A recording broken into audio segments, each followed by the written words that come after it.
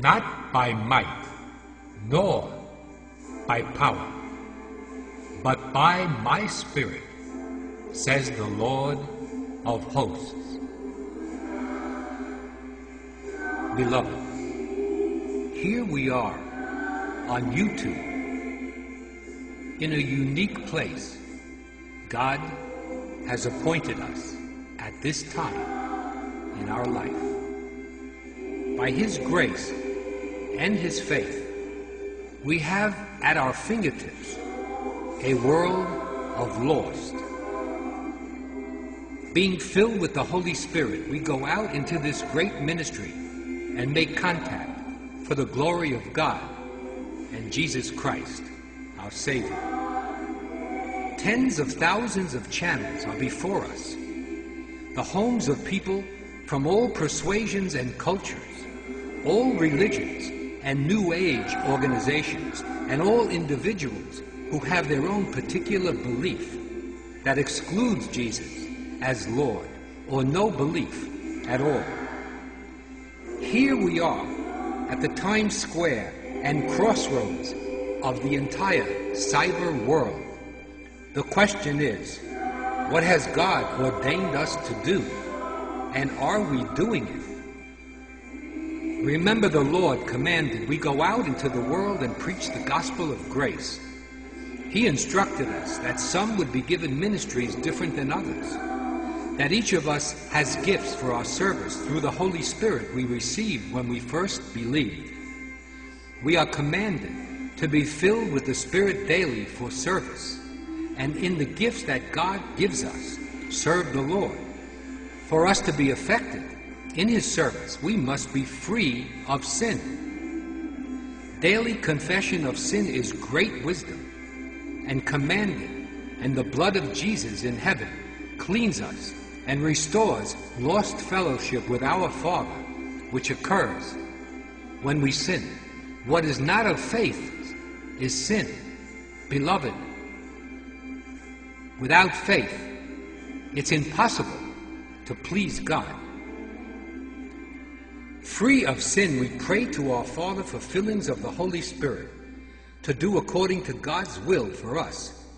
And in this position of spiritual strength, we will know our particular gifts from God, and in their exercise, experience their growth. Revival starts on our knees in humble contrition and confession to our Father in Jesus' name, and we are blessed in renewed fellowship, in power, and in love. Could we be at the doorstep of the day of the Lord and distress of nations with perplexity? Nations unable to resolve their problems by themselves without God? Scripture speaks of the commencing of this with a great white horse rider in Revelation, bringing to the world a false peace, and proclaimed by multitudes as the Christ man. I think we're at that point. And what of the true church now?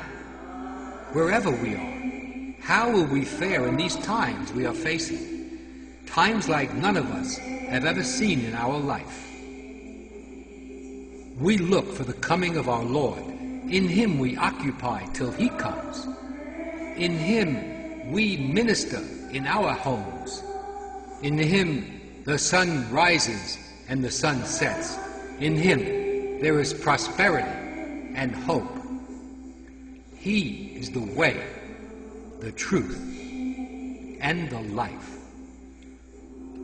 We who fear God in love and the sureness of His justice will abide in His word and live by the truth the Spirit makes known, that justice and life, peace and prosperity come not from the being of man's I will, standing alone in vain self-conceived splendor, but from our wise contrition before the giver of all life, in faith accorded us by Him who bestows it, according to His will, through conviction of sin and recognition of divine judgment, from an unceasing, irreparable fall inherent in each of us from the beginning of man's time here on earth.